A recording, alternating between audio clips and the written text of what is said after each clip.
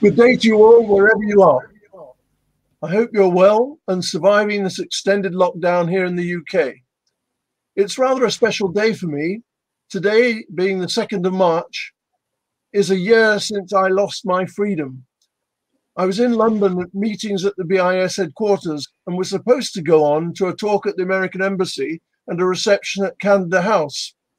But on the underground, I felt I was the only one who was taking the threatened pandemic seriously. And so I decided to head straight for home, and I've been here ever since. But I'm glad to say that fortunately my wife and I have both had our first vaccinations, so we're beginning to see light at the end of the tunnel. For those who don't know me, I'm Alistair Scott, a past president of the Society, but now as chair of the events committee, I try to keep all the events and activities going, and I'm always on the lookout for interesting and forward-looking talks. Anyway, welcome to this, the British Interplanetary Society's 15th live-streamed evening lecture since March and April of last year. We've got a lot planned for the rest of the year, with our virtual Beyond the Moon symposium on the 12th of April, Cosmonauts Day, and we still have room for a couple more papers. Then on the 28th to 30th of June, we're hoping to run our Reinventing Space conference in the QE2 Conference Centre in Westminster, face-to-face with, of course, the required social distancing. The call for papers closed last week, but details of the event and ticketing information will be available on our BIS website shortly. I'll tell you more about that at the end if we have time. Please use the question system to answer your questions anytime during the talk, because we are using Crowdcast throughout, both for the presentation and for the Q&A. As most of you know, the vote button is also on the Q&A, the questions there, so you can vote for the questions you really want to hear to go to the top of the list by clicking on the vote button. I'm pleased to say that we have with us tonight Dr. Tommaso Parrinello from ESA Esren. He's going to tell us about the changes of our planet seen from space. But I won't say anything more. I'm going to hand over to Fabrizio to do the introductions and get the show on the road. Over to you, Fabrizio.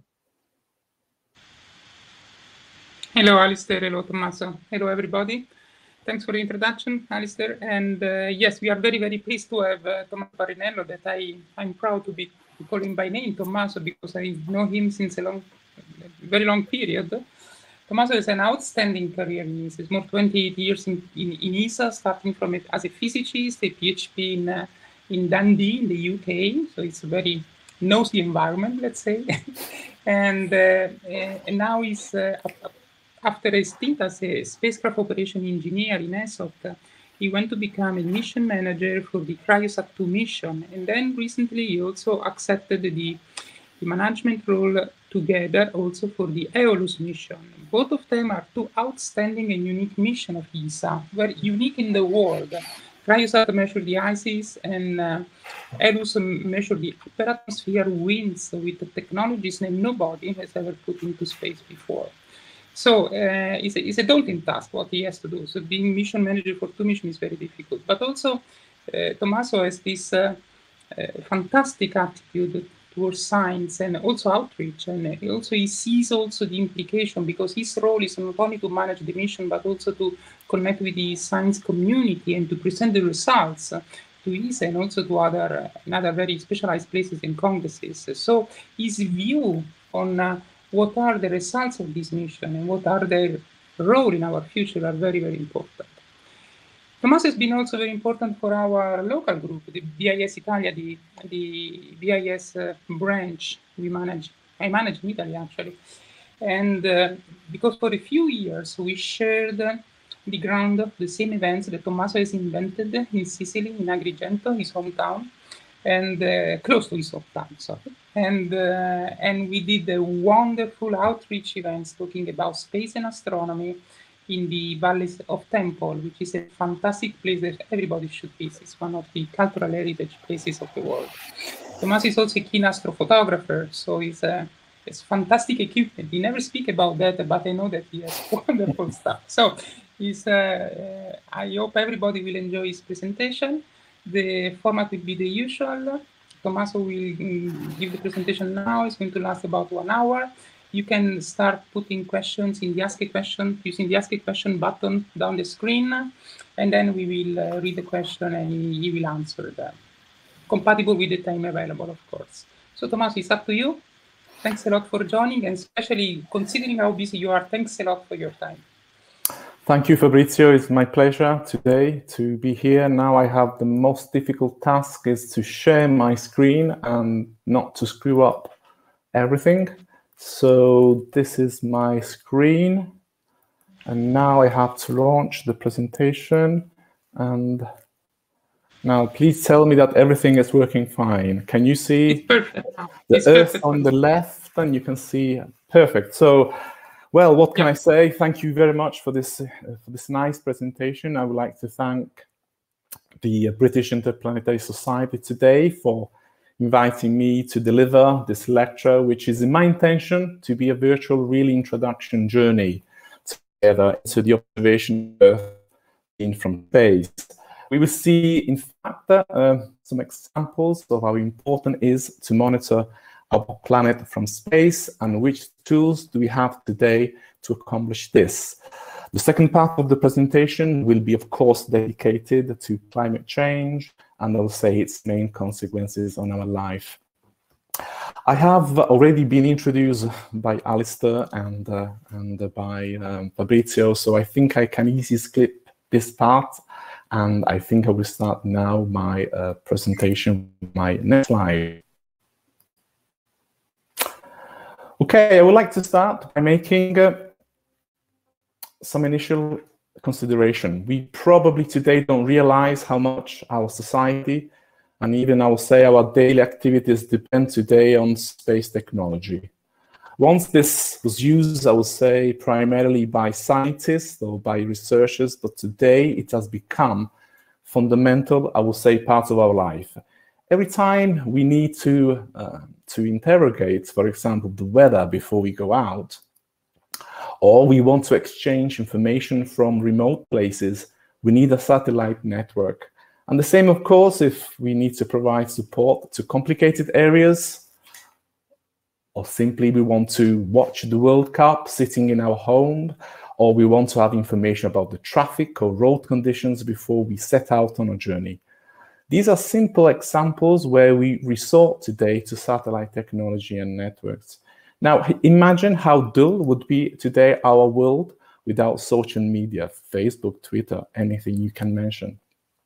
But how more difficult it would have been to face an emergency like we have today without the exchange of information between international communities, without satellite technology, without a satellite network. Well, all of this could be interrupted easily and suddenly. What I'm saying is not, I would say, science fiction, but it's something really that can happen and it's unpredictable. Something similar happened, for example, in 1959, when a strong magnetic solar storm hit our planet and caused disasters on ground. Telegraph wires, the high technology stuff at that time suddenly shorted out, especially in the United States and Europe. So all these regular tasks, which we consider today to be like commodities and we take for granted, can disappear or be heavily impacted. Now, this demonstrates, I don't want to do any kind of terrorism today, but this demonstrates very easily the fragility of our society with respect to technology and to progress, which, of course, in one hand, wants to improve the quality of our life, and it's able to do this, and we can see it clearly. We are now better than we were probably 50 years ago, but on the other hand, makes us really totally dependent on it. Fragility is an important concept when we observe our planet, and this concept will be repeatedly used and will emerge throughout all this presentation. Now, the importance of understanding our planet works and how our planet works and try to understand which impact this has on our society, our lives, I will say our even survival, has really motivated all space agencies in the world to invest in satellite technology to monitor our planet. Now, ESA, it's the organization which I belong to, is among the protagonists, I will say, of this important strategy, and has several satellites in orbit and many other in development. You can see the numbers on this slide. And the scope of this presentation is to show you some example how important this is. However, I must say that it has not always been like this. At the beginning of the space era, the primary objectives, as you know, was to win the space race because it meant showing supremacy between United States and the Soviet Union, not only from a technological point of view, but was also, I would say, a race between two models of society, liberalism and communism, which had in the Cold War its main expression. Now, once this has reached, once we landed on the moon, once we have done all this, the next objectives of the space agency primarily was to explore the planets of our system. This is not to say that there were no missions which were monitoring Earth, but the prime focus was not Earth at that time. Now, the situation changed a little bit at the beginning of the 70s, actually a little bit before that, and it's believed that this photo, which was taken by Apollo 8 on Christmas Eve 1968, was a complete change in perspective. For the first time, a photo taken from another celestial body, from I would say a spacecraft orbiting another celestial body, showed the fragility and uniqueness of our planet. There's no other planet today that we know where living species are living. There might be, I'm pretty sure they are somewhere there, but today this is the only ship we have where we all live there. In that picture, it's all the species which have left since the beginning of life up to 1968.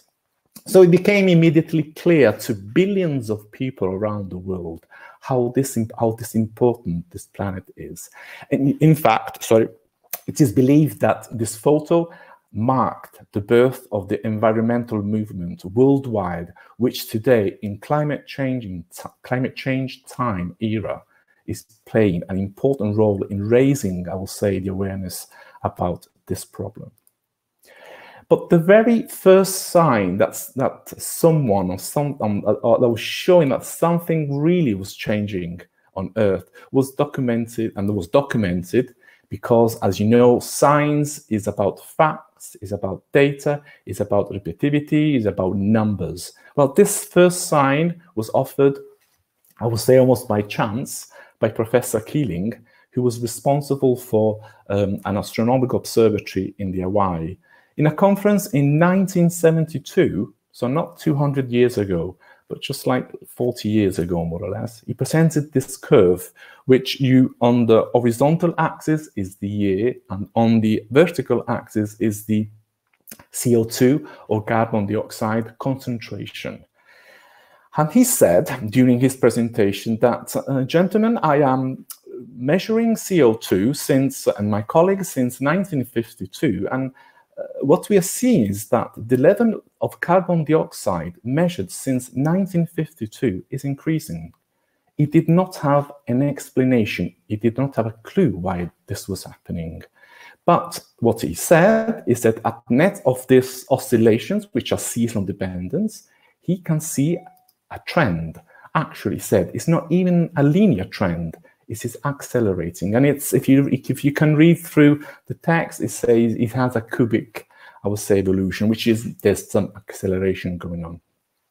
So again, this was the first time ever that a scientist demonstrated with a paper in a conference that something was changing on our planet in this contemporary time, we'll say. A planet that up to that moment was believed to have a stable climate, or a climate that changed slowly due to known causes or due to his millennium cycles. We will go through those eventually, but was known to be dependent strongly on the composition of the atmosphere. Now, as said, with that image of Apollo in 1968, there was another complete change of perspective. Therefore, the Earth began to be one of the main focus of the space programs. And in fact, immediately, this was known, the atmosphere was the weakest point of the climate. Now, the atmosphere is just this 100-kilometer thick layer of gas, which is which is floating around the Earth. And indeed, it is the basis of our life, of our survival, because we are all built and we have evolved in a certain way because the atmosphere today has a certain concentration of gases. When the atmosphere, I would say hundreds of millions of years ago, was different, we had different species. We didn't have mammals. So by monitoring our planet today, of course, we have to look at the atmosphere. And what we have found, on one hand, is really fascinating, but on the other hand, it really concerns and originates a lot of concern. Let's see some examples. Let me, in fact, start from the atmosphere as the first image I want to show you today. On average, and why is atmosphere important? Well, it is considered like, if you want, the skin of our planet. On average, we breathe 20 times a minute, so the quality of the air is an important factor of our health and for the quality of our life. Some studies show that even the mortality rate can be up to 9% linked to the quality of air. And there are places in Europe where the expectancy of life is 18 months lower than average, and even places when this is 36 months lower. What I'm showing here has been monitored by a satellite of the ESA European Union called Sentinel-5. This orbit P, Sentinel-5P, this orbits the Earth at about 800 kilometers from ground, and it's capable of measuring different concentrations of gases. One of the most important one is called nitrogen dioxide, which is called NO2, which is NO2 in chemical syntax. The image shows here, in fact, the concentration of this chemical compound, and where you see red means high concentration, when you see yellow, medium concentration, and other colors mean no. Now, the image, as I said, shows the concentration of this chemical compound, which is really toxic. It is known that long exposures to elevated, I would say, concentrations of this gas may contribute to the development of asthma and potential increase of respiratory infections and diseases. It is generated by industry waste, the generation of electricity, emissions of cars, engines, and therefore traffic. Usually it precipitates on ground after some weeks, but if it reaches the stratosphere, it can stay up to 100 years before it is broken. So it's something which can stay a lot, I'll say more than the lifetime of a person in the atmosphere. And if you look at this image, and let me try to go here. Actually, no, before we go there, yes.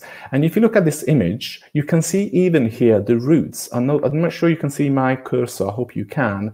You can see, apart from the cities, of course, and these areas which are very high polluted, but you can even see the roots of the planes going to America, the roots of the sea, of the ships, which are basically navigating our planet. If I just try to zoom in, so it gets, I would say, a European way, I would say, context, you see how we are polluted. And look at Germany, look at Italy, the city, Rome, Naples. You can just pick up all the main cities, London area, UK. You can see again the routes. I mean, you know that these are the routes navigated by the ships. So everything gets really clear just by looking at what we are producing. We don't even need to know where the cities are geographically. We just need to point. And we are pretty sure that all these points here red are cities. Now, there's no doubt that what we see today it's not of nature made, not made by nature, but is of anthropic and made by human beings, and anthropogenic nature, if you want. And an example I want to show you is this one here. It's again a comparison. The satellite is the same of NO2, which is nitrogen dioxide, before and during the lockdown. So it's an example of Italy, but you can find really, if you go to the ESA pages, you can find example of not only any place in Europe, but even in the world. And what you see on the left is March 2019. I would say a normal day of March 2000. I think it's even an average. And what you see on the right, it's March 2020, when in Italy, we just started to get into the peak of the lockdown. You can immediately see the changes. And there are places where even 60% of reduction was measured. Now, while in Europe and in April last year, we were observing this reduction of pollution, at a certain point in China, which had the lockdown before, if you remember the history of the pandemic, what we saw in April, that in China, there was a slowly recovery of the pollution, while we had a reduction in Europe, because they were getting out of their lockdown. So people were basically trying to go back to work, the energy production restart, and so on. So for the first time, the increase of pollution in China was a positive signal for us, because it clearly told us that we can get out of this pandemic tunnel. Clearly, it was a sign of hope. But there are different, I would say, kind of lockdowns, and not all lockdowns are the same. The left image, again, I'm showing here concentration of NO2. On the left side of the image, you see a reduction, and this was with respect, I think, to 2018, 2019, and this was measured in 2020. So it's a kind of, I would say, different values between that time and the reference periods of 2 years before. We see in blue, it means that there was a substantial decrease. And this was in spring. Now, on the right side, it's a situation in autumn 2020, when there was less restricted lockdowns were imposed by the governments in Europe. And what surprisingly we saw, that in most places, the concentration in autumn, which was in a kind of a soft lockdown, which was even higher than previous years. And this tells us basically that perhaps a soft lockdown, that during a soft lockdown, that either people's behavior was not really compliant to the rules, or basically there could be other reasons which analysts may want to look into this. For example, an important source of NO2 is volcanic eruptions, and Etna in the last weeks had shown an incredible nature, I would say, event, but it's really now getting a bit annoying people over there in Sicily. But in the last weeks have released tons and tons of this gas of NO2, which is now covering the whole peninsula. So the main message here is that we are watching you and we know what you're doing from space.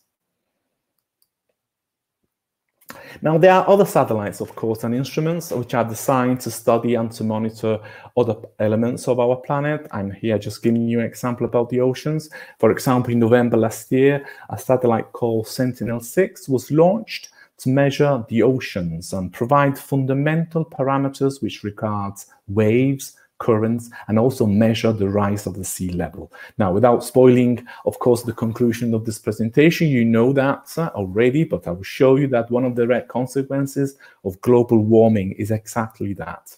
The image shown here is instead captured by another satellite called Sentinel-3, and which is able from 700 kilometers above the Earth to measure the temperature of the sea surface with a resolution better than 0.5 degree. Red means here warm water, blue means cold. And it's important to measure continuously and have this kind of map to see how the oceans are evolving in time.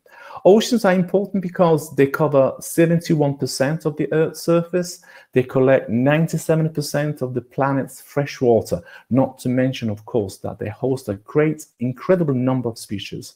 Oceans exchange energy, heat, material with other systems like the atmosphere, so they are very interlinked between them. They are crucial for any process on our planet. The oceans are also a great absorber of gases like CO2, which we come to this later, which are dissolved in water. And around 1/3, 30% of CO2 produced naturally or by human activities are absorbed by the oceans. And if the temperature of the oceans increases, a major quantity of carbon dioxide can be released because the solubility of this gas in the water falls, and therefore the ocean itself has less capability to absorb CO2. Oceans has also significant economic and political importance. If you think that over 3 billion people, 40% of the world population, depends on the health of the seas, think of fishing, but also things of activities, just maritime transport, renewable energy, tourism, and you can mention more and more activities. It is thought that the value of the economy of the ocean, and this is why it's important to understand how this is changing, how the oceans are changing. Well, the value of the economy is the seventh in the world economy, which means that if it was a nation, it would sit in G7. By means of satellite, we're able also to create a global mapping of the biomass of our planet, which allows us, for example, to monitor the state of the certification of some areas of the world, monitor the state of the forests that are important resources for our society. Just think how many things around us are built or made or use wood. Houses, infrastructure, energy, heating, any objects. Just look around you and you find definitely something which is made of trees. And most of all, it is the kingdom of many living species, including also people. Now, mapping the biomass is also important to monitor crops, and by combining this information with other demographic information, and for example, public health, it is possible to produce a map like this one, which gives you an information about demand versus availability of food and water, which is becoming more and more a precious element. And all this is fundamental to prevent famine and other important issues. Now, I will say thanks here to the fact that we are integrating several data, and also thanks, I will say, to the digital revolution. The so-called precision farming or precision agriculture is nowadays becoming very successful. It's basically using data from different sources and using algorithms like artificial intelligence that resources can be exploited, I will say, with better sustainability. For example, the constant mapping of humidity of the soil, which can today be carried out globally from space. We have a mission which does that in ESA, which is called SMOS. Allows farmers, for example, to utilize at best their water resources. And this in time of a climate change, where the process of desertification is accelerating, it is really, really quite important. Deforestation is clear a threat, and this is what we're seeing from space. It's a clear threat to people and nature. Desertification is never stopping. It is either caused by nature or by humans' activities. Here is an example seen from space, but there are many around the world, and even there are websites which are constantly using data from satellites and constantly giving this important information also to the people who are basically at the top of the world governments.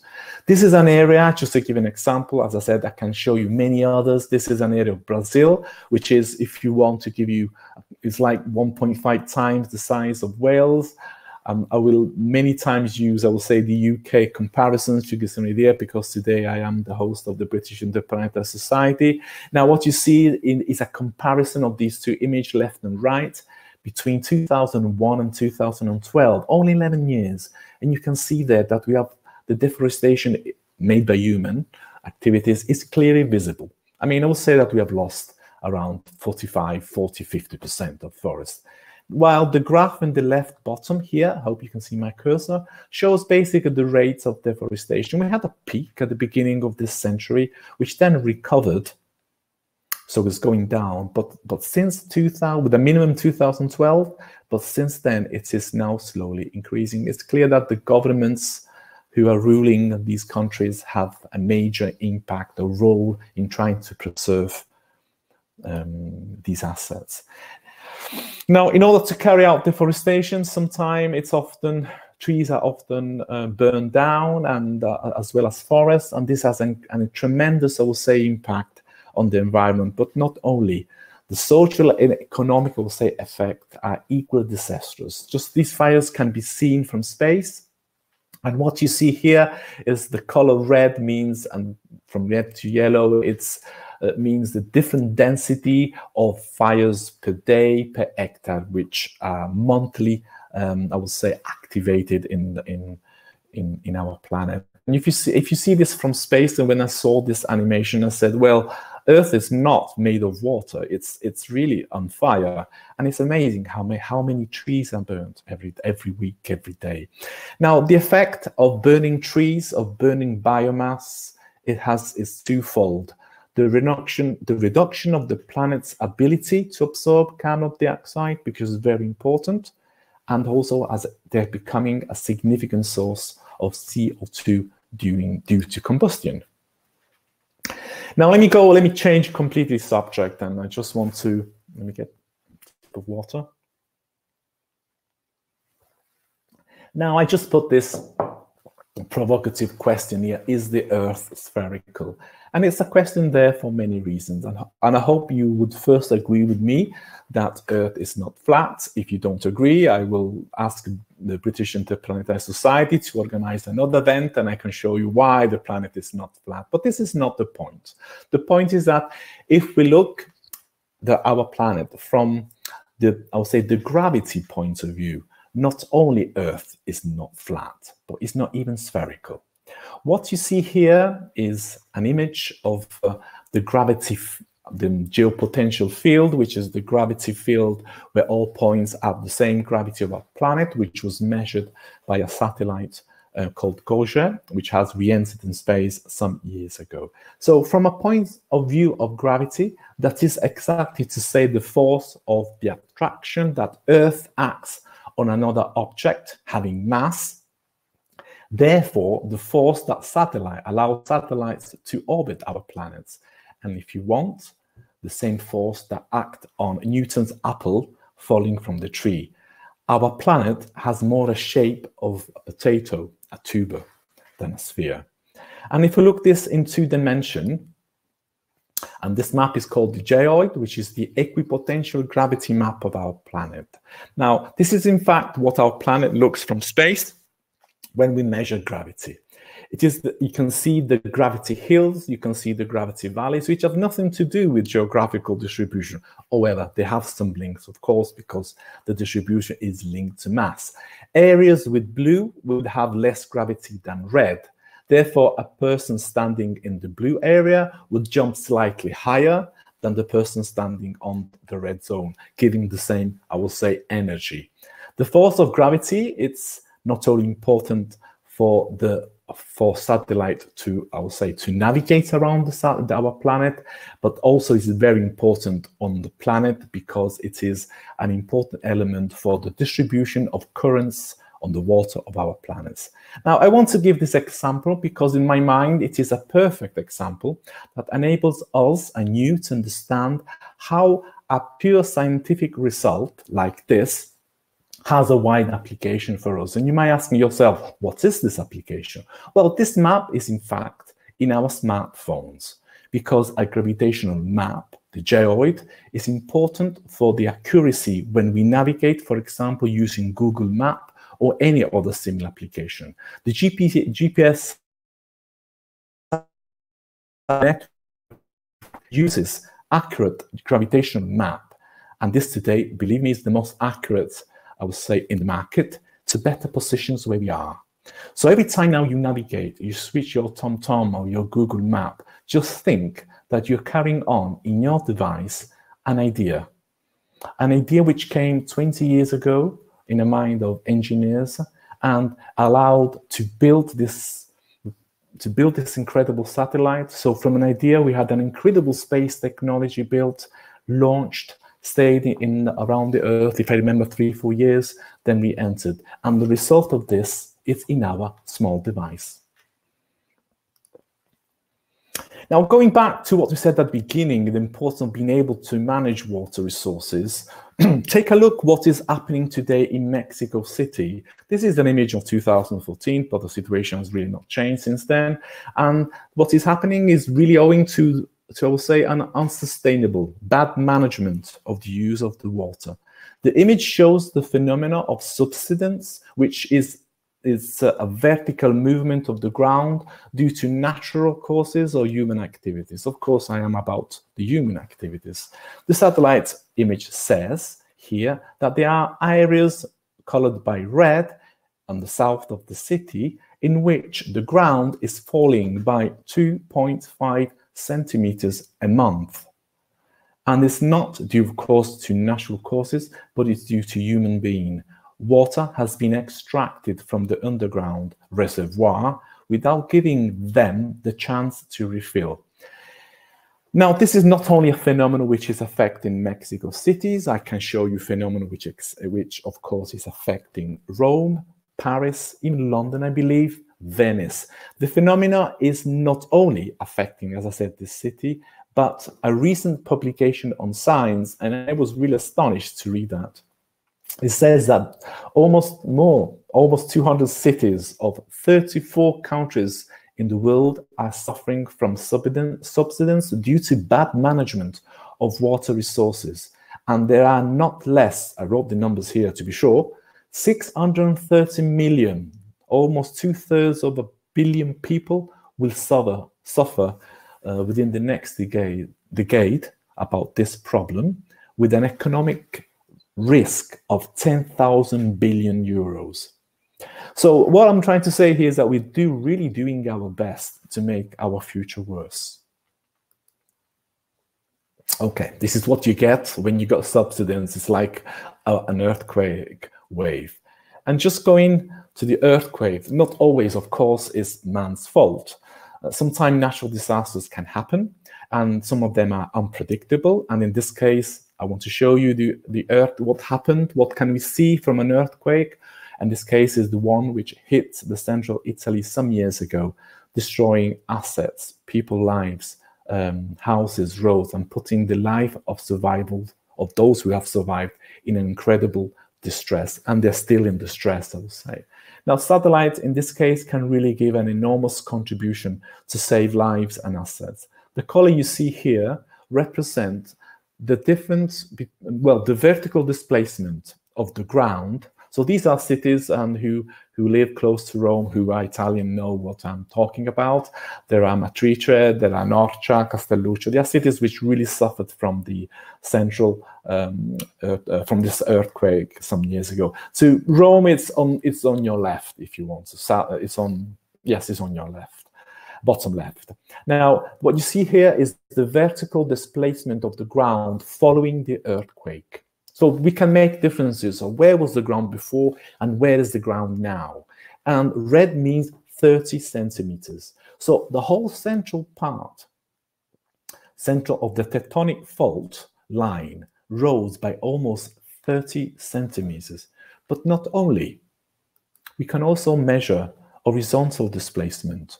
And what this image says is that the ground moved 20 centimeters to the left towards the Mediterranean Sea and 20 centimeters more or less to the right towards the Adriatic Sea. And all this you can see in the middle, the line of the tectonic fault line. So that earthquake, imagine the energy. That earthquake for thousands of kilometers square pushed up the ground by 30 centimeters and displaced 25 centimeters on the left and 25 centimeters on the right.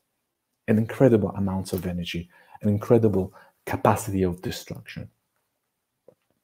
Now, improving the quality of our life and preserving natural and man-made heritage, I will say, it is an important element, a prerogative, I will say, of every mission, every space mission today, which is committed to observe our planet.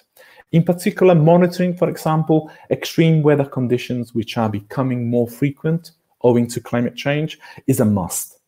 And for this reason, one of the missions that I am responsible for is called Aeolus. is exactly doing this. It's the beauty of technology, which unfortunately I don't have time here to explain, but believe me, measuring wind directly using laser and just collecting 250 photons in the receiver to understand what is the velocity of the molecules which have backscattered the energy. 250 photons. While I'm speaking to you, you have billions of photons hitting your retina. Here, the satellite is able to count that amount of photons and get from this information the wind. Well, we don't have time to speak about the technology, but definitely what I like to speak here to tell you is that it is important to predict weather. It's important to predict extreme weather events. And what Aeolus is doing today, and this is one of his main objectives, is to do this and to calculate in advance the track of the hurricanes. All this can save lives and assets for billions in euros. And I like to sometimes, well, to really give you the idea how much these missions cost, because people come back. Sometimes people have the famous question we get every time: why are we spending so much to go to Mars? Why are we spending so much to do all this? Well, my objective today and in many presentations is to give you a feeling how important it is to do these things, because you get a return of investment already back. If we just want to talk about fun money, economy, well, it is demonstrated that for every euro or pound, you're now outside Euro, yeah, Europe, EU, every 1 euro we invest, we get 3 euros back in technology and economy. Not to mention, because it's priceless, there's no price, I will say, when these technologies used to save human beings. So it's really important that we continue not only for a scientific point of view, but also, we'll say, for societal point of view, that we continue space in investing in space technology. Okay, this comes now to the second part of my presentation. Of course, this is an introduction. I will say that the first part was an introduction. I could have shown you really thousands of examples, but of course we only have 1 hour, and it's not a course, it's not a university course. So in 1 hour, I'm here just to give you a flavor how fantastic space technology is and what kind of information we can get for it. And if you really want to know more, just drop an email to me, and I'm happy to speak to you and give you more example. Now let's come to this second part here, which is about, of course, if I'm talking about climate change, I have to talk about climate change. It is clear. And as I said, we have reached now this second part. And when we refer to this word climate change, we refer to the fact that our Earth's temperature is changing and it's rising. And because this is important, because it's the temperature really which is driving the force of climate, like for anything else. And temperature means heat, it means energy. So our climate, because of that, is changing. Now let's look at this issue and see already which status telling us, for example, how much and where and how is the average temperature of our planet changing or rising. Now, I want to show you an animation here, which shows, let me see if it works. I hope you can see this animation. Well, I hope so. Now, the animation I'm showing here reports the historical variation of the temperature anomaly in the last 140 years with respect to a given period. And you can see here, oops, okay, finished. So the animation shows facts. Now the animation stops, so we can see these facts. On average, there's been a constant increase of temperature, which you can measure by this thickness of this curve. Okay, you can see my mouse. So on average, there's been a constant increase of temperature since 1880, with some oscillations, of course. The rise of temperature is almost identical in any given month of the year. On average and globally, the rise of temperature does not depend, therefore, on the month. So summer, winter, January, March, April, on average, the same. Half of the record years with extreme heat, and these are the record years on the right, begin in the 80s. Now we can see similar information in another graph. I hope I can show you this. Yes, it's here. Again, you see years on the horizontal scale. You see temperature anomaly. We refer to a period 1951, 1918. What you see here is the difference between what is measured at any time and that reference period. Beyond the natural oscillations, the trend is clear.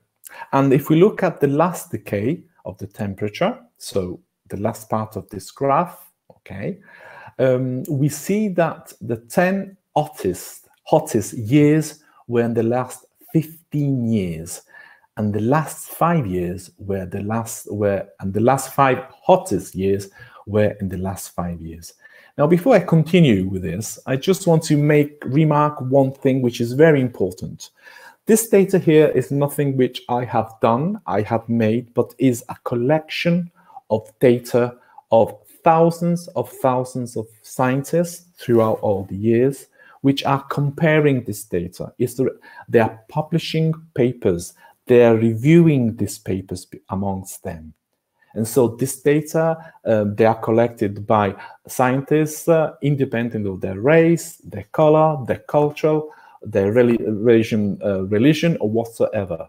It is a collection of independent information and data. And this is the beauty of science. Now, another question which that we can ask ourselves is the following. Is the rise of the planet temperature uniform? Well, the answer is no. Not only it's not uniform, so there are different places on the planet where the temperature is less or greater or bigger, but there are even places where it is 2 times to 3 times greater than the average value. And where is this place? Well, this happens, unfortunately, I will say, in the Arctic. Now, the image you see here is the difference between, I will say, the uniform, the average, the global average, which has increased by 1.1 degrees since 1850, and the local anomaly of the temperature.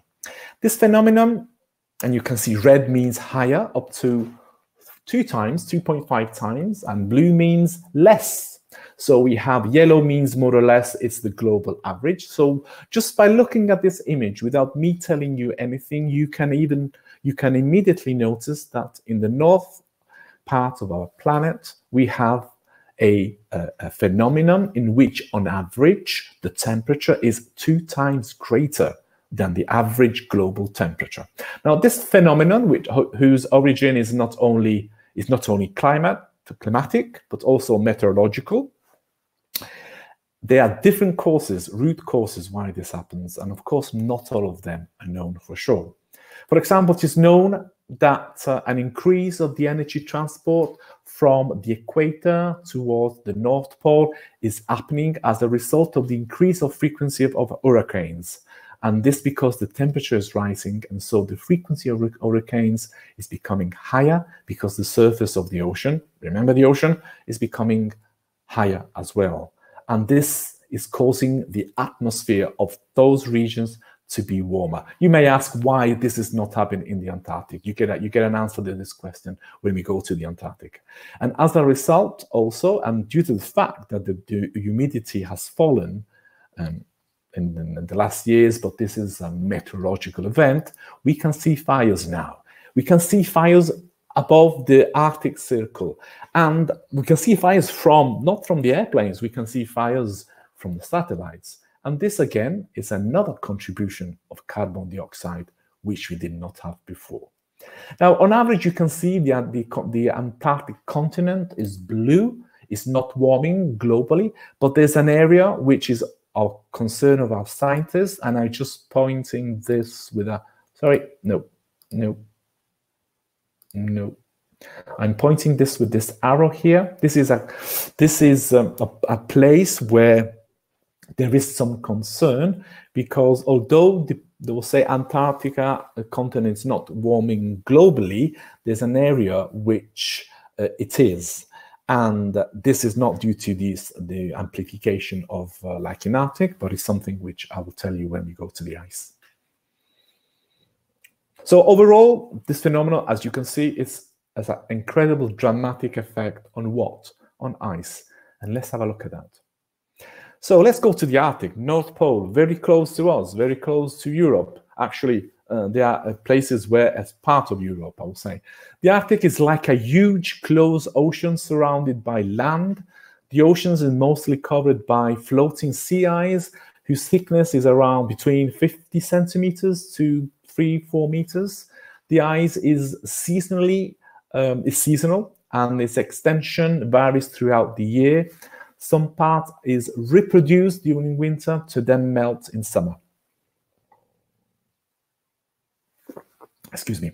So this variation of the extension stimulates the transport of the energy and substance throughout the Arctic currents, because you have Arctic currents like a gyro inside here.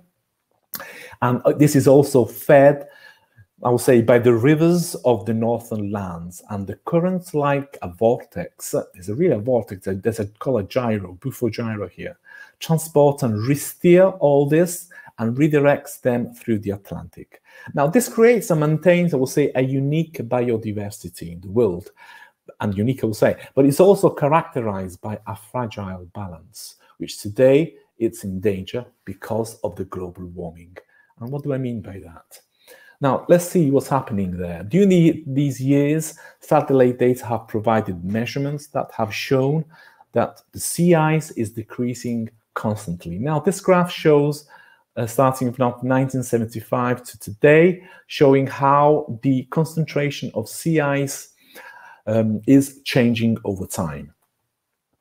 In the last 40 years, we have lost a quantity of sea ice equal to 3 million kilometers square, which, if you want, is like 12 times the size of United Kingdom, or equivalent to 1/3 of the extension of the continent Europe, from the columns of Hercules, Gibraltar, if you want, to Moscow. On average, every year we lose a quantity which is equal to the size, I'll say, of Scotland. I hope I've done my homework well. I think it's the size of Scotland or the size of Austria. And in September 2020, we measured the second worst result ever recorded. The trend is linear and it's falling. This is without any doubt. Now, the melting of the sea ice has an additional and evident complication, because a small quantity of sun rays are reflected from the clear surface, the white clear surface of the ice and of the snow, which is then absorbed by the ocean, which traps this energy and slowly releases again to the atmosphere. The atmosphere gets warmer, more heat, less ice or snow, which means again that basically we get in what the scientists call, I would say, a positive feedback. So it's like acting and activating, I would say, a cascade effect.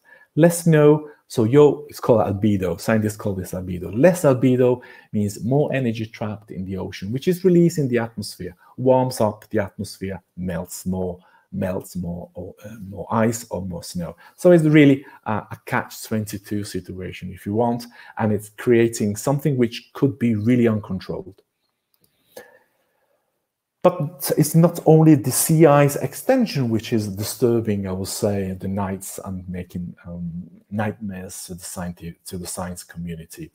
In addition to this, there's also a decrease in the sea ice thickness. And you can see here comparison between 1979 on your left and 2020.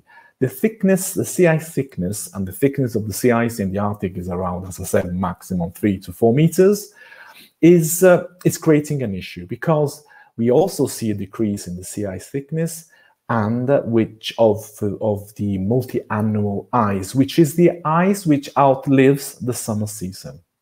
Now, this is important because it is a key indicator of climate change, because it contains a vast quantity of fresh water. When it melts, the fresh water When I mean fresh and don't mean cold, I mean fresh means without salinity, mixes with the salt water in different quantities and at different times compared to what happened in the past, impacting the I will say, a fundamental role in the exchange between the energy, the exchange of energy between the atmosphere and the ocean.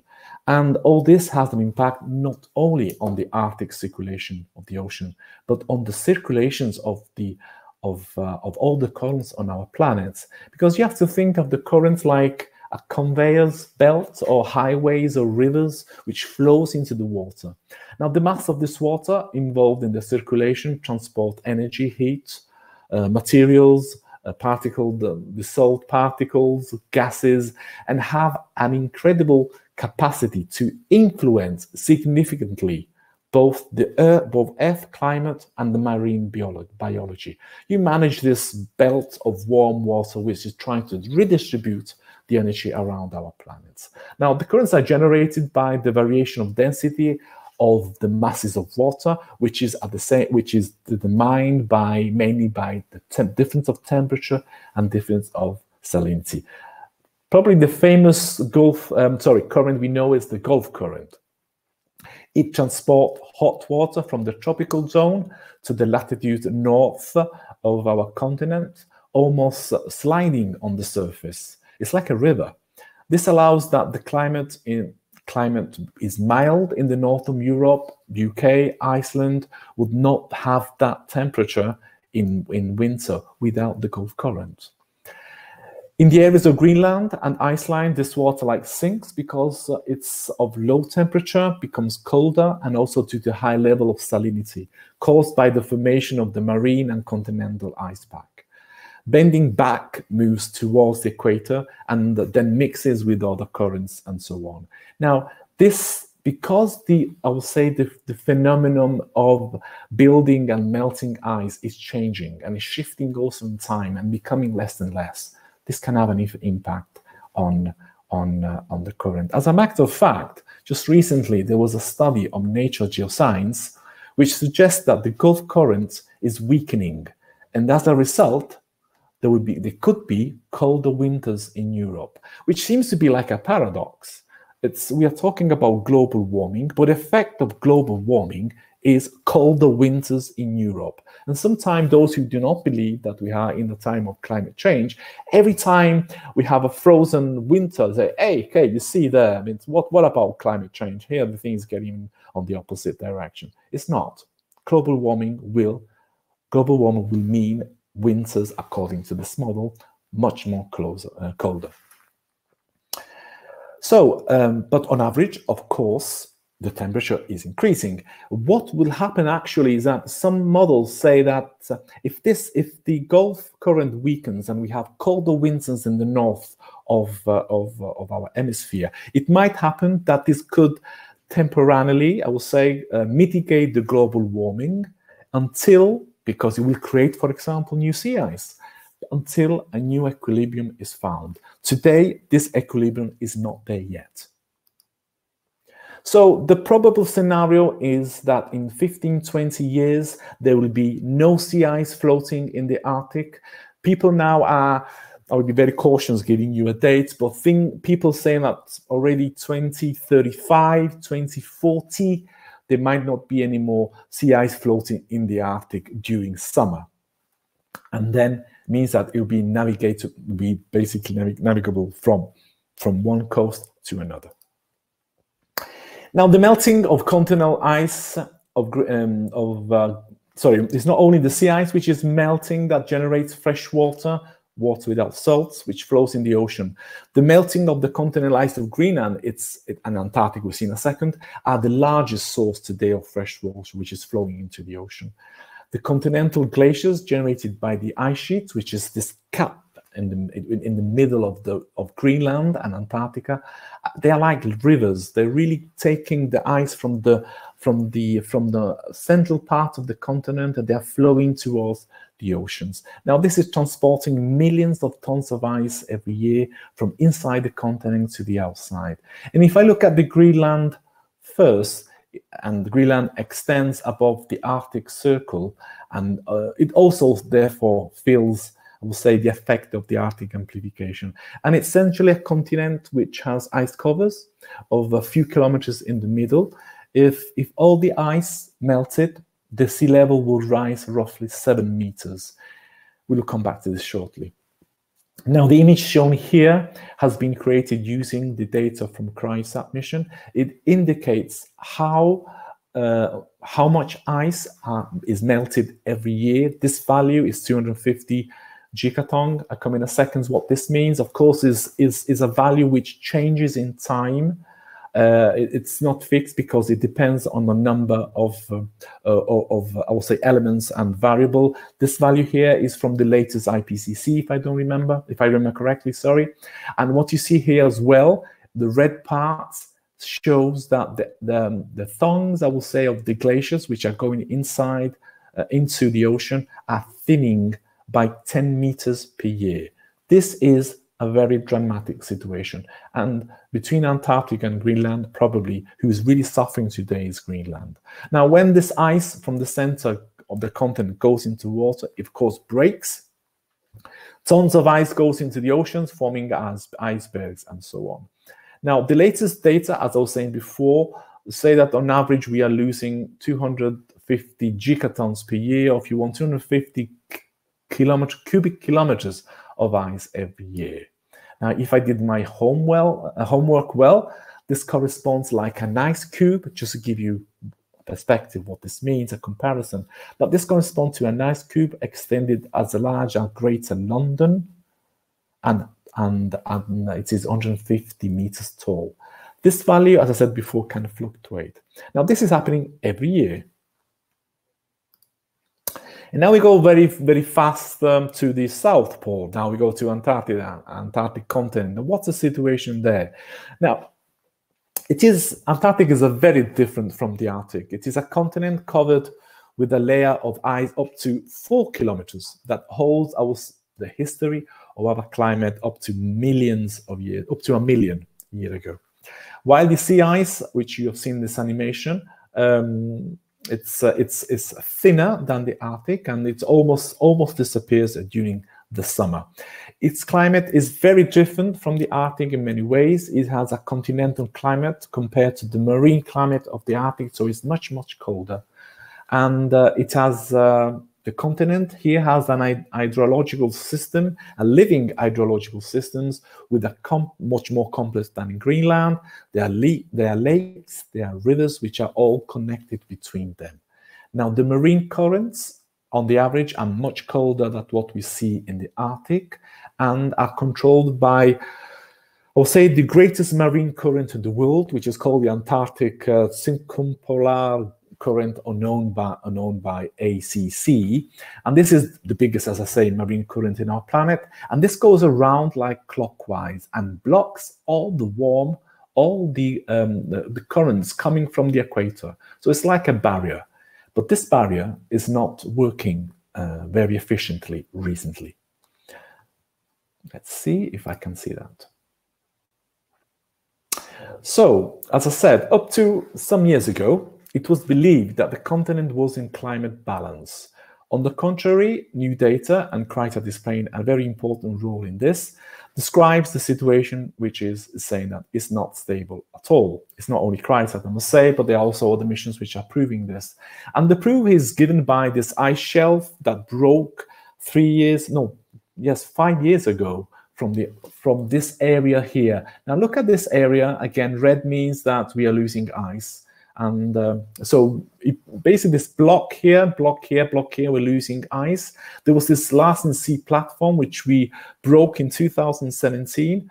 And just recently, after 5 years, has stopped very close to the South Georgia and the Sandwich Islands, having lost, I will say, most of its mass and volume.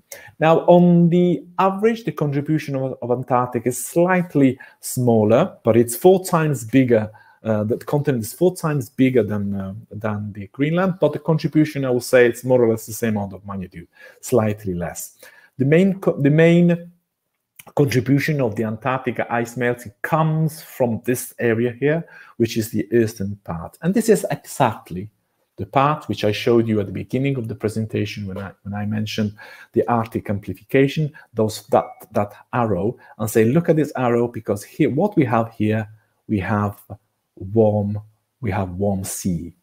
When I say warm, don't think of 30 degrees.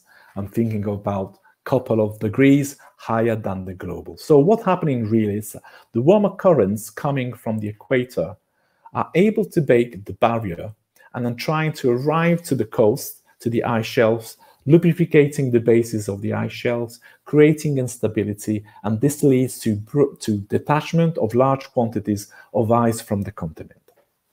I have, I think, a small animation here. There we go. As a recent result, as shown here in this animation, I think this is an image from Sentinel-1, which is another satellite. I forgot to put the footnote, but I think it's coming from this satellite. Anyway, satellites were able to measure this. Emphasizes the fact that the detachments makes part of this complex system over here, and all the system is really unstable. If all, it's not only this, which you see here broken, but it's much more than that. If all this would break, okay, this would lead probably to an ocean rise of about 1 meter on average. And this comes now almost to the end of my presentation. And I think I already told you, you know this already probably, that one of the most significant and known consequences, talking about water. So the most significant and known consequence of the melting of ice is the rise of the ocean levels. The current value, which is being measured not only by ESA, by, I would say, a dozen of satellites worldwide, and all of them put the data put together give us this value. Basically, the current value says that the oceans are rising by 3.4 millimeters per year. Now, one interesting thing is this table here. Now, the rise of the ocean level is not only due to the melting of the ocean, but also it's due to another effect of the global warming, the thermal expansion of the ocean. Although small compared to metals, water increases its volume and when it's heated, and to the point that almost 40%, and this is the value you're reading here, is of the sea level rise is due to thermal expansion, and the rest is done to melting. And if I read it on my other monitor, 22% is due to Greenland, 17 glaciers around the world. Glaciers, also Greenland has glaciers which are not linked to the ice sheet, and Antarctica about 13%. And again, here the question is the sea level rise equal around the world? The answer is no. And what this image shows here, there are places which is not only 3, but go up to 10 millimeters per year, which means a centimeters. So let me go, and all this is really creating, as you can imagine, a lot of concern. So let me go to my final considerations, and then I go to my final slide. So the melting of the glaciers, and therefore the rise of the ocean level, has a strong repercussion, I would say, on our society, a strong impact. We only need to think that 60% of the population worldwide resides on the coast within 100 kilometers, and this is on the threat. And 10% within 1 meter's height from the sea level. You can imagine what this means in 2100, when the models predict that the sea level rise could be up to 1 meter, 1 meter 20. This means that it will impact not less than a billion of people, and significant impact as well on the animal life of our planet. There are many cities which are at risk of inundation, such as Miami, New York, Shanghai, Bangkok, Amsterdam, London, Venice. They're all at risk, and the situation can get worse because also then, as I said at the beginning, they're also suffering from subsidence, which I mentioned before. So the increase of sea level will have also an impact on the coast and major erosions of the coast, as I said, therefore subtracting, I will say, land to human beings, to the man, to the people, with major exposure of this coast to the fragility and to the effect of tsunami or extreme weather condition. You don't have to think that the problem is when you see the water on the level of the ground. But if you think of the cities, even by 20 centimeters, let's say another 20 or 40 years, already this means a threat to the cities when you get, I would say, when you get small hurricanes or you get extreme events. You're giving the water another 20 centimeters and to create, I would say, damage. And San Francisco, for example, they're already thinking of changing, of redesigning the whole port, basically. All this, and we have more in the future, is creating and will create a significant, I would say, effect on the economy of billions of people, and it will be also a political challenge for all nations in the world making climate change, and this probably answer the question, one of the questions I saw at the beginning, making climate change not only, I will say, a matter of investigation for scientists or for experts, but it really affects all us. And the important message, the takeaway message today, before I go to my really last slide, is that what is happening today in the Arctic and in the Antarctic is a problem which concerns all of us, even we think we are so away from these lands. So it's a problem which concerns all of us and not only them. And I just want to finish, I just want to finish with a slide which I can imagine is a planet somewhere in the universe. We are contacted by them in, let's say, another 180 years, and the guys come to us and see us, come to visit us, and just by orbiting our planet, they see a little bit of a mess. And they, hello Earthians, we are the Earthians for them, you look unwell, do you have a virus? And I think the only thing really we can reply today is yes. It is called Homo sapiens. Thank you.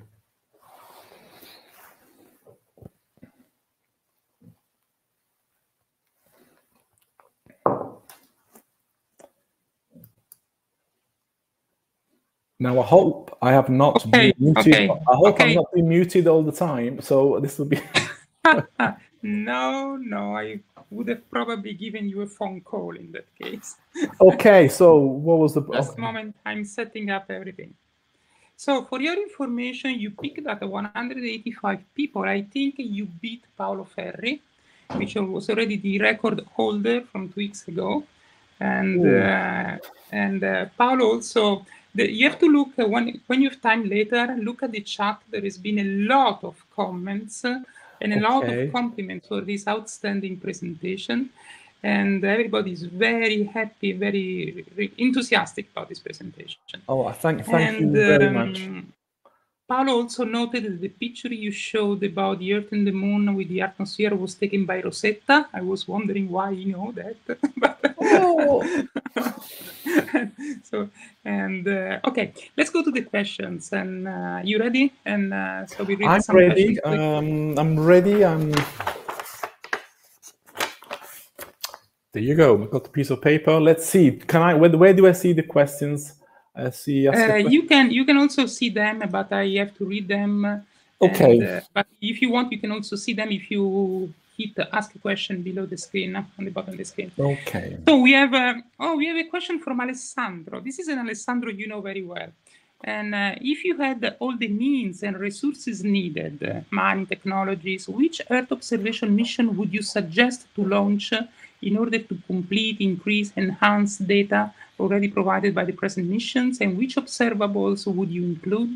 Good question. This is a good and difficult question to answer, but definitely, Alessandro, it's a very complicated. I think the first thing we have to make sure is that the observations we have today are continued, because and this is very important for us, for the scientific community. And sometimes we think that you just launch a mission, you measure something, and then you forget about it, and there's no other mission which can continue data. There are missions like Gaussian in which you just measure the gravitational field, and you do this once because this is not changed. But if you think of a climate mission like CRISAT or any other mission which is measuring important climate or, say, environmental data, it is important that this is continued in time, because climate, for example, does not change every 2 weeks. Climate, you need a record of at least 50 years to understand what's really going on. So for the first answer to your question is that I would continue, I would launch mission and continue the measurement that we have today. Then, of course, what do we need to understand? Well, of course, today, if we have very little and I would say inaccurate measurements of CO2. And as you know, there are, probably you don't know, but there are already some missions in the pipeline.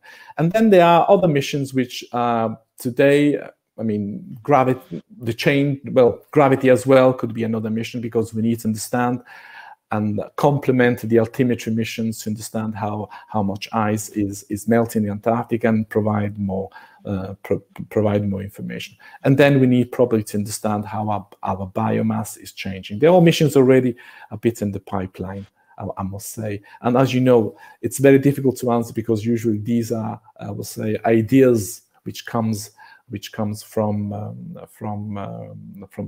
scientists. Okay.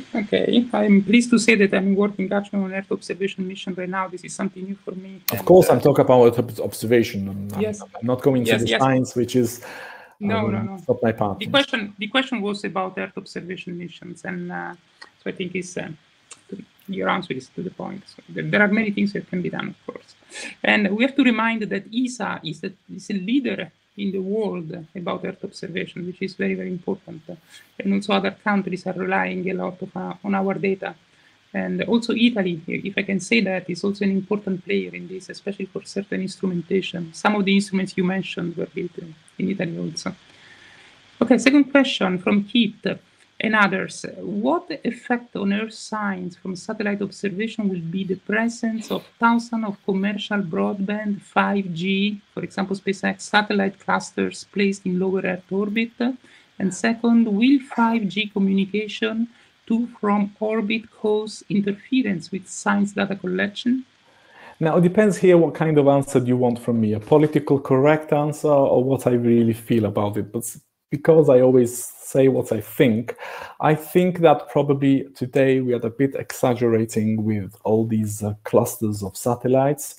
Of course, SpaceX has opened an incredible, I would say, opportunity, and this is really great, thanks to Elon Musk and his team, because now the private sector has gone into launch, and this will really boost up, I would say, the science. But on the other hand, we have to be very careful, because probably we have to be careful not to pollute without any good reason our space, because this will create a problem to satellite is a threat.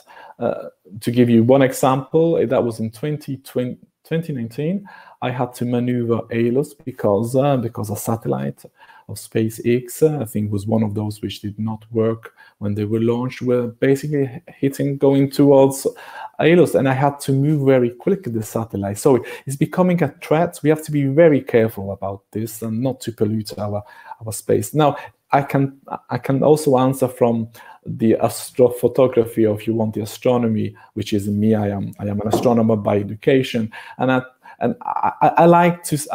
still like to think that when I open my eyes in the sky, I don't see too many satellites flowing around, small satellites, because the solution probably could have been found differently. I don't know, using the moon as a big hub. So communication is important, but at the same time, let's don't forget that we have a planet, and we have now the right, I will say, the duty to make sure that things that we have today that have been inherited by our fathers and grandfathers are now given to our sons and nephews. We have to make sure that we don't pollute too much now our space. Thank you. So next question from Isaiah. from Pablo. And what kind of instruments are used to what kind of instruments are used to measure the Earth's desertification or growth of deserts, for example? Well, I think the easiest way to measure this is to use, I would say, cameras like optical cameras. And the image I show here was, I think, we have many satellites, I will say, and that is only we can measure that at the pixel level. So today we have a resolution which goes up to 10 meters on ground, but we can even do better than that. And just by comparing how the green is changing in time, that we can measure that. So I will say optical instrument, but at the same time we can also use probably radar like in P-band, in L-band on P-band, which means that we can go into the vegetation, and depends on the backscattering, we can say whether this is biomass or it's a soil or it's desert. So there are different instruments which we can use. Yeah, I think change detection in imaging is the very first results you can get very quickly, actually. This is very, we are very well equipped for that also. It's very quick to do. Okay, and a question from Ken. And this is very sobering and important information. How quickly would mitigation activities result in reducing, stopping, or reversing this seemingly inevitable progression? Okay, this is really a question for experts, but I'm not, of course, an expert, but I will say, I have vested interest in this. And when I go to these conferences and I ask also this question, it's not easy. It's not easy. Even today, if we stopped producing CO2, which is something impossible to do, okay, this would probably mean another 150 years when we revert back. So we cannot change this dramatically, but what we can do, we can mitigate. And if I look at also the European policy, in which they are saying that they want by 2050 a zero emission a zero CO2 footprint, this is already something very important. But I give you one thing which really astonished me a couple of weeks ago. I was reading a paper, and according to this study, one of the most important mitigation that we can act, each of us can act, is food. We are wasting every year the amount of food, just wasting, because we are going to the supermarket, buying food, and to produce food, you are producing CO2. Easy calculations. If you eat meat, you are producing CO2. If you eat anything anything we do today, even now, the streaming here is unfortunately producing CO2. Now, I read something which really, I read it again and again because the number was incredible. Every year we are wasting food equivalent to the food produced by 1.5 billion hectares. And I think it's 1.5 the size of Europe. I'm not sure, but when I saw this on the map, it's like a big, is very big. Make your calculation, 1.5 billions of hectares. It's the amount of food that we are wasting. We are just throwing in our bins, okay, which would be necessary of soil to produce that food. It's incredible. Just by trying not to waste food, just to go to the supermarket and buy what you really need, we will basically reduce the amount of CO2. Now, I don't remember the number here, if it's 30 million or 300 million. I think it's 30 million. I don't remember the number. It's equivalent to 30 million or 3 million, please don't quote me on that, of the CO2 produced by cars. This is something we can do easily. Yeah, there are, of course, the public opinion usually, the information, the media, they always point to the most likely causes, but there are many other likely causes that should be considered there. And also the presentation showed that the interaction of different aspects, it's not only the temperature, it's not only the air, it's not only the ice, it's the complex dynamics. This is the realm of geophysicists that do this modeling. Absolutely. And this is a very complex. The food we waste, and not to mention that people are dying of famine because they don't have food. Yeah. It's a failure, I think, of this society. It's incredible. But we can still keep producing, but at least distribute it in a better way. So we don't I think we should produce less and distribute better, probably. Is the right solution for this. Yeah, both of them. Yeah, I agree. Question from Isaiah. as a burgeoning youth space influencer, what are the top... Sorry, I don't see this. Is it the top one of the question? Okay, got it. I got it now. Yes. Yep. What are the top selling points one can convey to one's community on building a space economy or developing space? I will say is return of investment. Space economy technology is an incredible piece of, I will say, economy in which what you put in, you get 3 times better.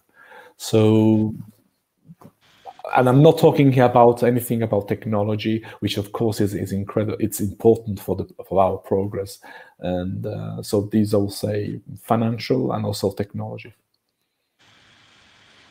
Okay.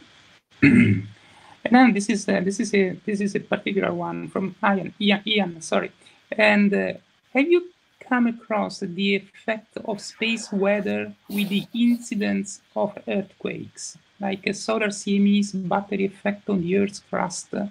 No, probably this is a question more to Paolo, but I have not. I have come across the effect of space weather many years ago when I was doing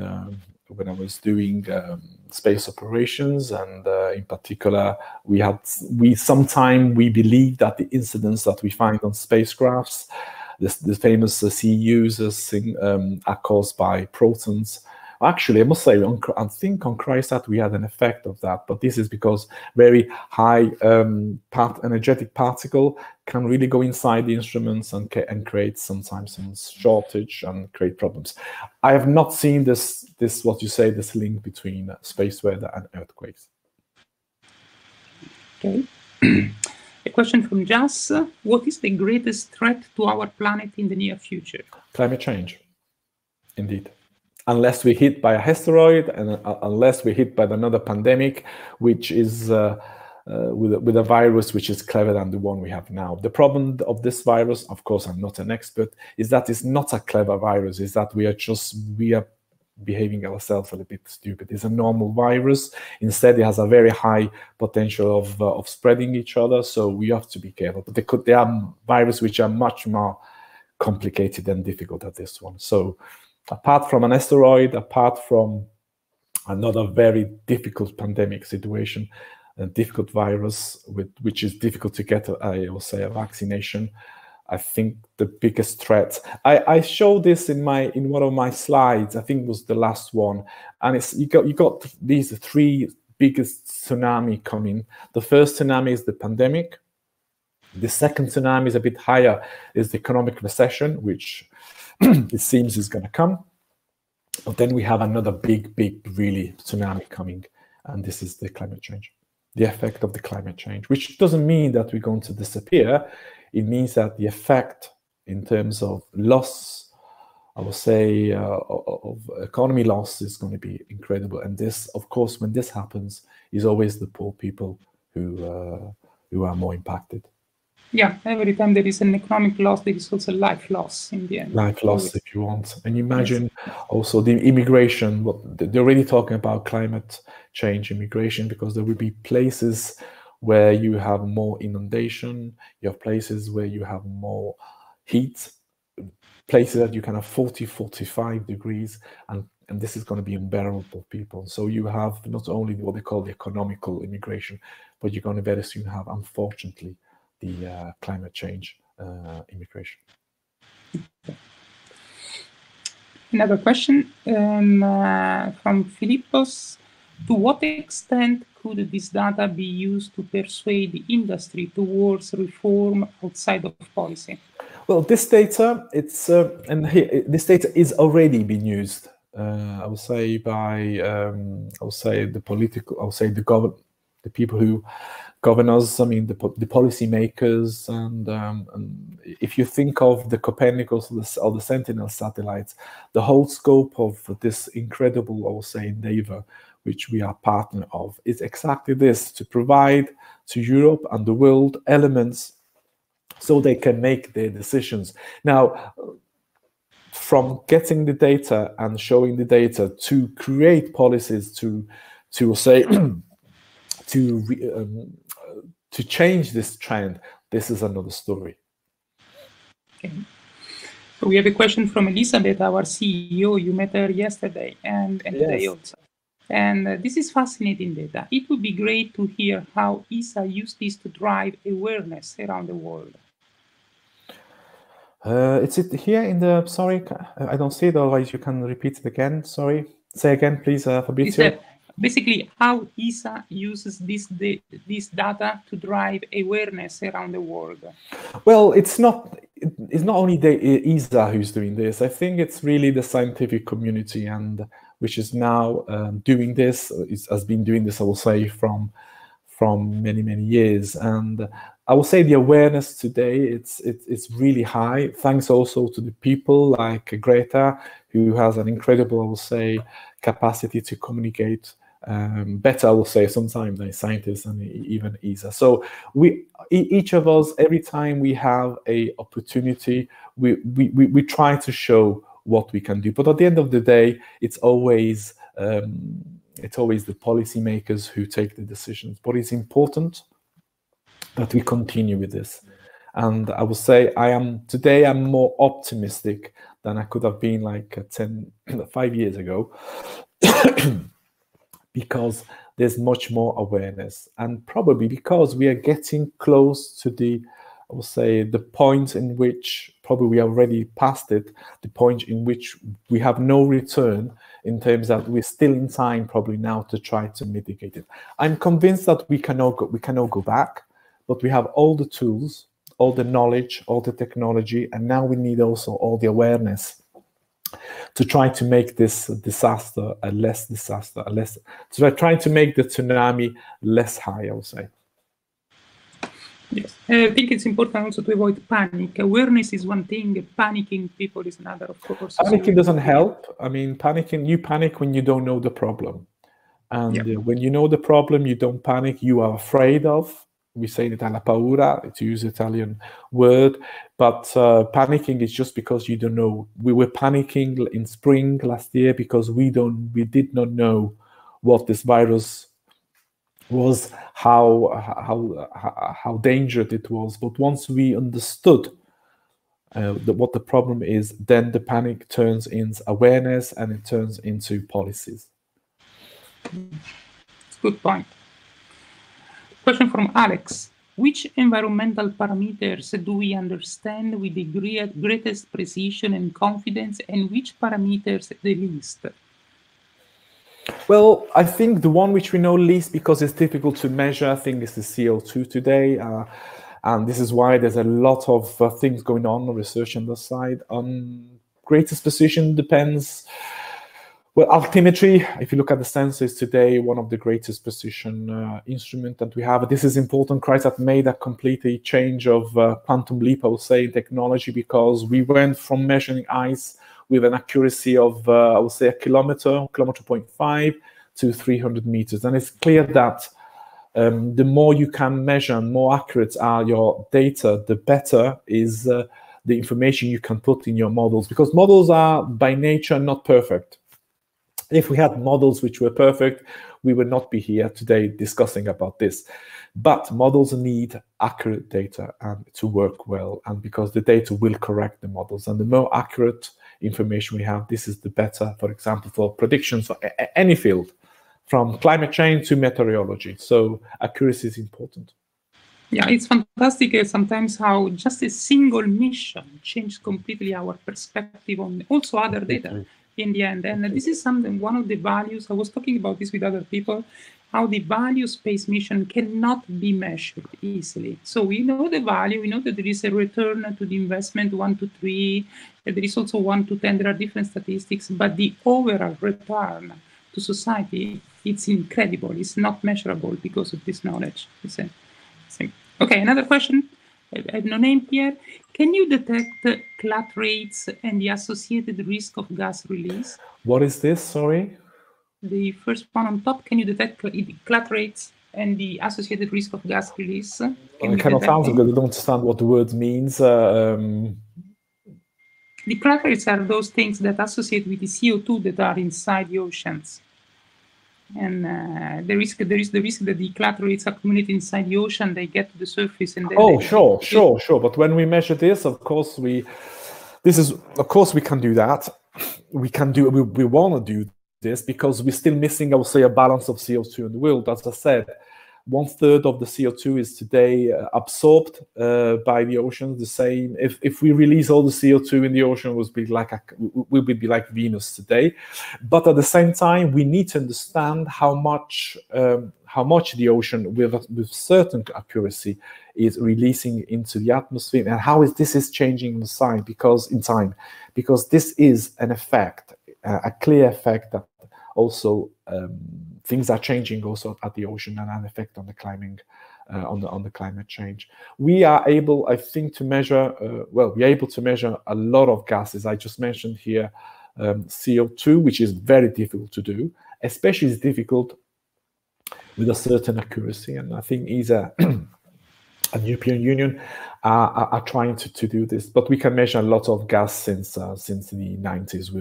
And ESA has been a fantastic agency in implementing instruments. We can measure methane, we can measure ozone, we can measure all kinds of gas and pollution, which hopefully are used also by I would say the mayors of the cities and I would say the countries, in order also to try to prevent.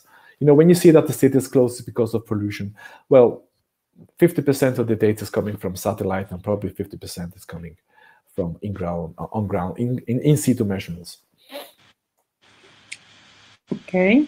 There is one of our members also participating in the calibration campaign of OLCI, one of the instruments on Sentinel-3 you mentioned before, and in fact, there's also ground calibrations activities which are extensive sometimes in these missions. I like to say that, I know what the question is, but when you mention calibration, it's always raise my eyebrows. Calibration is fundamental as measuring from the space.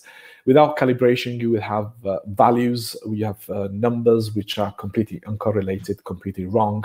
And today we cannot afford to have figures which don't have an error associated to it. So calibration, and NASA, JAXA, ESA playing an incredible amount of money, I would say funds, in order to make the quality of our data better. This is about calibration. Make the data accurate and improve the quality of the data. As I said, quality of data means better models.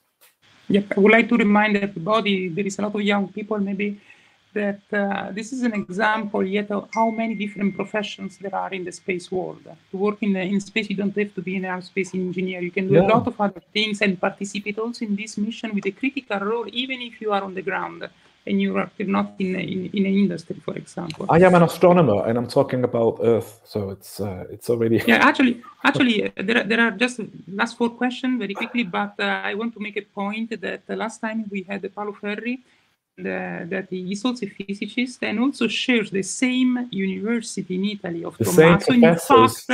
In fact, they study exactly at the same time, and both physicists, they had 2 different careers. One flying spacecraft in mission control, and the other one doing science, basically with spacecraft, managing spacecraft. And it was good. This is yet another example of how your degree can bring you in space in a grand way, actually. Okay, so I have a question from Dario. Thanks you for the fantastic lecture. And what can you do to avoid a disaster apart from not wasting food? Because Dario likes to eat, so he's not wasting food, of course. Okay. Oh, I think this is not easy to answer because it's a complex matter.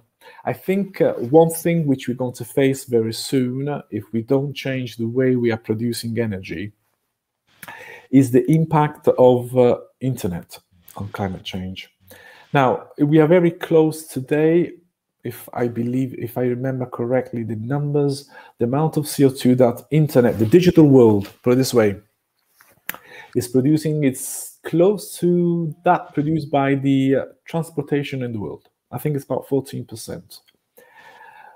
In 2030, the amount of energy needed for running internet or the digital world will be the biggest, which means that internet will slowly becoming, the digital world, sorry, not only internet, slowly becoming I would say the biggest source of CO2. Now, if you go on the internet and ask how many grams of CO2 are produced today by sending an email or even a WhatsApp, probably you will start changing your habits. An email produces around, I think, around 20 grams or 20 grams of CO2. A WhatsApp around 4 or 5 grams. A Twitter around 1 or 2. Why of this? Because the energy we are producing today to run the servers are energy which is produced by fuel, and this produces CO2. The change in paradigm would become when the source of energy would not be carbon or the petrol or oil. It will be a clean energy.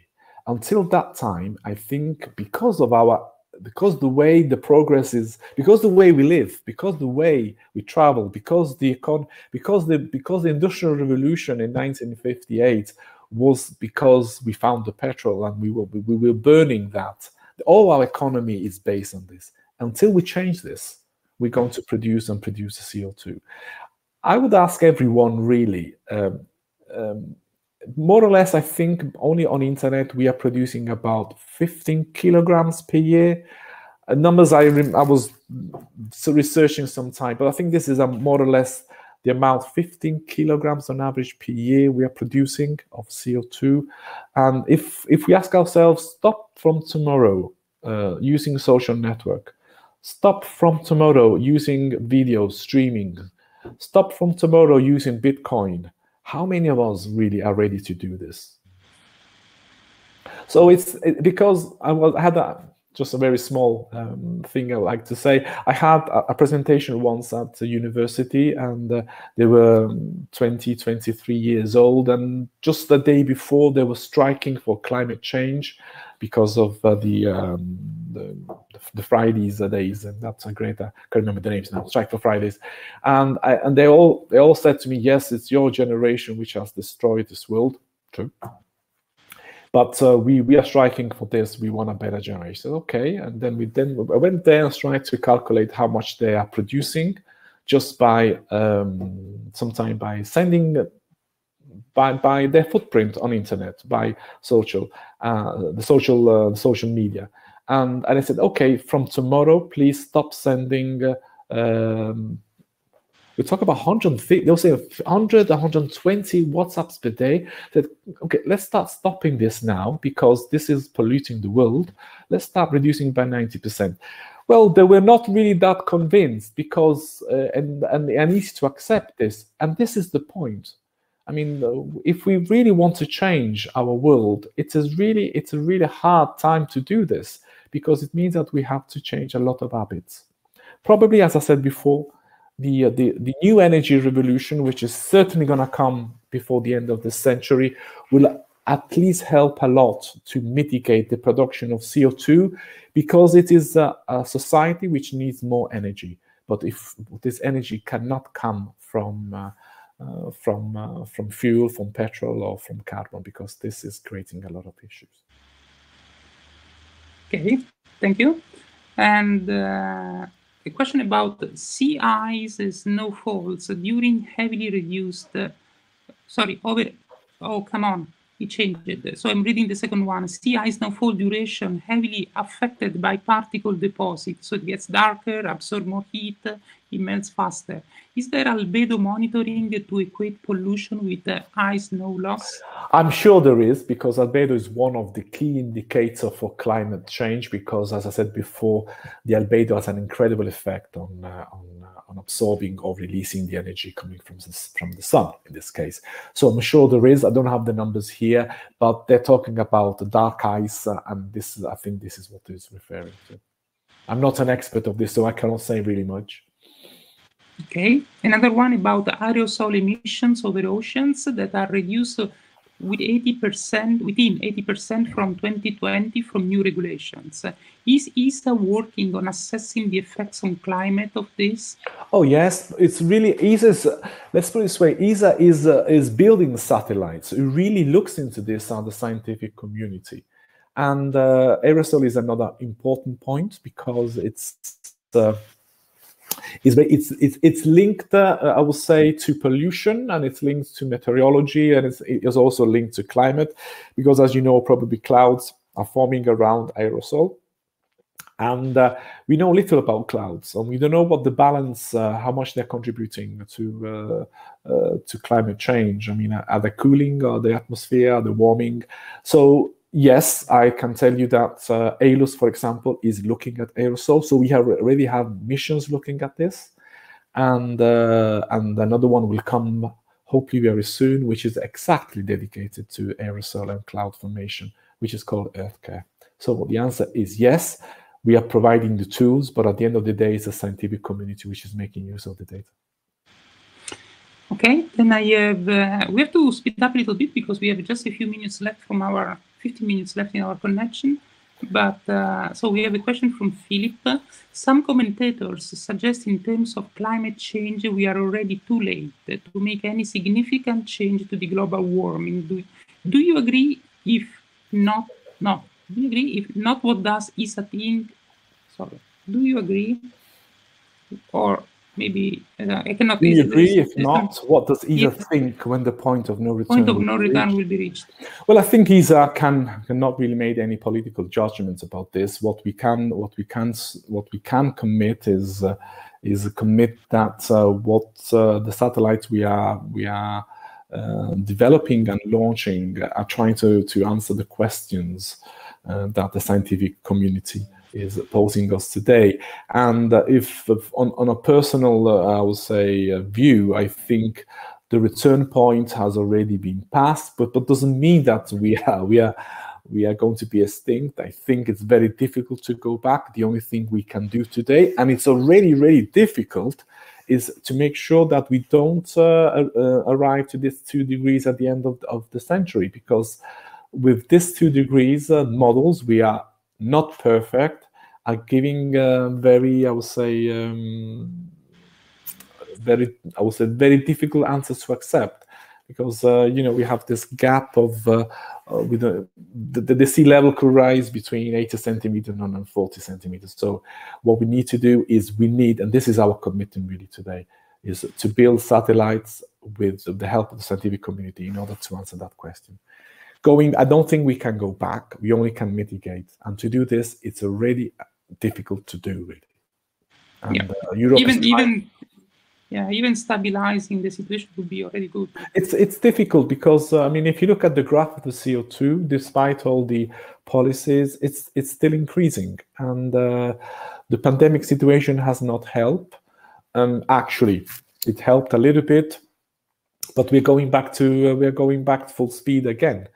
And again, Europe wants to reach the neutral CO2 by 2050. It's fine, but today the biggest producers is not Europe. It's the bigger producers in terms of global producers are other countries in the world. And if they don't change, then our contribution will be important, but not significant. Yeah, indeed. And also it's important that everything we suggest to reduce the contribution, maybe introduce our effects. For example, using electric cars, that is a big issue on the batteries. How do you manage them? That's true, because we have to be careful, because sometimes the marketing tells you the half of the story. Yes, but electricity is important, but the problem is, how do you charge your batteries? Which electricity do you charge your batteries? Exactly. It's a system issue. So I think you really have to see from the whole production chain, and not to mention how do you what do you do with the batteries at the end? How much they pollute? How can they be regained? I don't know, but we only see one part of it. It was like plastic at the 70s or the 60s. Plastic is going to revolutionize the world because it weighs less. You can use a lot of objects. You can basically the amount you can contain whatever you want, and it is not made of I would say it was a kind of revolution, but no one thought what happens to the plastic when you don't use it anymore. Now we have learned this, and I hope this kind of thinking of going also to cars with electricity, we have to think what happens afterwards. Where does the energy coming? It's really an end-to-end thinking. We cannot stop in the middle, because if we stop to the middle, as we have stopped so far, we will lose the far end, and that usually is the worst part of the story. Okay. How can you cool? This is a question from Stephen. How can you cool the planet from space? Your future satellites for terraforming, for instance? Sorry, Stephen, I don't understand the question. How you cool the planet from space? Your future satellites for terraforming? Not clear what that means. Just imaging acting globally. So, for example, shielding the sunlight to cool the Earth. This it's beyond my knowledge, and beyond my knowledge. I mean, I don't know. I really don't know how to do this, and I know that this is the BIS. We are visionary, you know that. I know. I'm happy about that. I mean, but it's really beyond. I think that if we don't really know very well how to model the Earth, it's very risky to play with these kind of things. It's very risky. It's very risky indeed. So we need more data. What is the biggest gap in our understanding when it comes to modeling the climate? This is from Alex. Data, the accuracy on one, and also because I asked this question once to an expert of models, and he said more or less. I mean, we have computers today which, to our knowledge, are able to model climate meteorology. But it is first of all, it's a chaotic system. I'm not an expert on this. I'm just trying to report what I know about this, which came also to a question I asked. I said, well, the physics we know today, I think it's quite known how the things work, but it's a chaotic system. And in order to do this, it's even you need to know what are your initial conditions. And even if you know your initial conditions and the accuracy, you still have a chaotic system, which means that the prediction cannot go beyond a certain accuracy at the end. This is why we have all these models, which are all great. No one is perfect because it's not perfect, because if you look at the results at the end, some of them must be right, or some they must be close to the reality, but some of them are very wrong. And what was the problem is a little bit of the fact that the knowledge of the system is not known 100%, although we are very close to it. But the real problem is the accuracy of the information we are providing in the model. This is why we need to really invest in data and quality of data. Which means also in technology, new sensor, new mission. I mean, for me, data is the final product of something which starts 20 years before we get the number. Of course. And then I have, there is last two questions. Thank you for your lecture from BM. How much does the Earth have to get worse for man to become extinct? This is, I don't know. I really don't know. It is clear that I'm quite serious here. I think that we have reached the point today that we know that there's a problem out there. And as I said before, we are made in such a way that when we understand there's a problem, we are trying to not to resolve it, to mitigate. So I don't think people will be extincted because of climate change, but probably climate change will impact the life of our children a lot. And at the end of the day, if you had this question, like I would say 13 months ago, I probably would answer the same.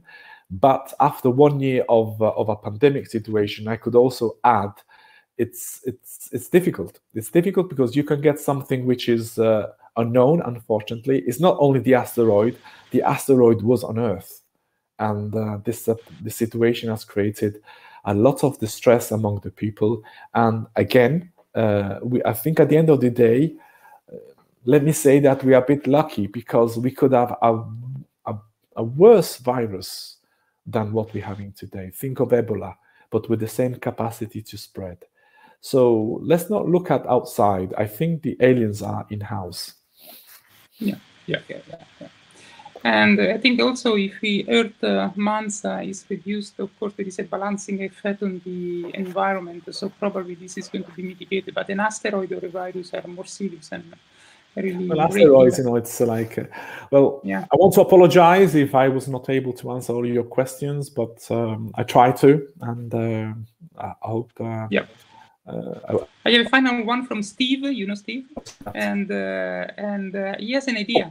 What could large, usually uninhabited, very high sun-receiving areas on Earth to be used to build simple reflectors to increase our albedo, so to reflect the heat of the sun? This is a simple implementation of the shielding. Is again the shielding coming back? Probably yes. I don't think technologically this can be done, but we need to do some calculation really simply to see how much this can help. It's Steve. So I think it can be done. I really don't know whether this could mitigate the problems we have today. We really need some expert on this. Okay, I think we are done because we only have a few minutes left for Alistair to. Personal thanks from myself, Tommaso, of course, and I leave the word to Alistair now. Well, thank you very much, Tommaso. That was fantastic. Fascinating, but rather frightening. And your detailed answers to the many questions was superb. I was actually going to ask how much nuclear power contributes to global warming, but I won't get you started on that one just yet. I'm glad to see that Aeolus is working well. I remember writing the press release when we signed the contract with ESA in June 2002. Wow. And it was launched in 2018, so 16 years in development. 16 years to build a satellite. It was really exceptional because the mission is exceptional. I had to follow it every inch of the way, and I know the laser caused the biggest problem. It's still causing. Thank you. I don't go into that. But anyway, thank you also to Fabrizio for the introductions and for coordinating the Q&A, and also to Elizabeth for coordinating the event behind the scenes. If you've enjoyed tonight's talk and want to make a donation, please click on the donate button. Every little helps to cover our costs. With Fabrizio's help, we have more talks lined up. The next is on Wednesday, the 17th of March at 1800 GMT. Yes, it's still GMT because we don't do summertime until the weekend after. And we've got Francesco Castellini, who's going to be, he's from the ESOC flight dynamics side, and he will be talking about flight dynamics operations for deep space missions. The details are already on the website and in the latest issue of Spaceflight. Then on Monday, the 12th of April. Sorry, Alistair. Yeah. Sorry, Alistair. Personal recommendation, don't lose that one. It's going to be particularly interesting. It will. We'll all learn something from that one. Yeah, never was much good myself. Right, well, Beyond the Moon Symposium is on the 12th of April, and we're still looking for a couple more papers, if you've got them, on the medical side, looking very much as how we survive on long-distance flights, radiation, lack of gravity, infection and loneliness, etc., and mental states. Well, we've got some fantastic papers already contributing to this on space colonies, interplanetary spaceships launching from the moon, cities on Mars, and religious beliefs and deep space missions. So there's a lot to be discussed on this event. Now, after that, we're expecting to run an event for the 60th anniversary of manned spaceflight, first spaceflight by Yuri Gagarin. And we'll be celebrating this Yuri's Night with a virtual party after the conference. So please join us. We also hope to celebrate another anniversary on the 12th, the 40th anniversary of the STS space shuttle. But as we'll all be rather busy on the 12th, we're trying to set up an evening lecture on either the 13th or 14th of April. So I'll be asking Fabrizio for help on that one. And the reminder then is the 28th to 30th of June is going to be Reinventing Space Conference, and it is going to go ahead. We hope it will be face-to-face in the QE2 Conference Center, and papers are already in, and it's looking like a fascinating conference. And finally, I must thank you all for participating in the Sir Arthur Clarke Award. We've had about 169 entries so far, and about 77, 78, maybe 82 actual nominations. So that's really fantastic. And we'll be getting the judges to do their work over the next few months and have the answers for the dinner at the QE2 Conference Centre on the 29th of June. So hope to see you all there. Thanks a lot, and thanks for a great evening, and thanks all for participating. All the best. Bye-bye. Thank you. Thank you, Alistair. Thank you, Tommaso, again. Bye to all. Thank you, Tommaso.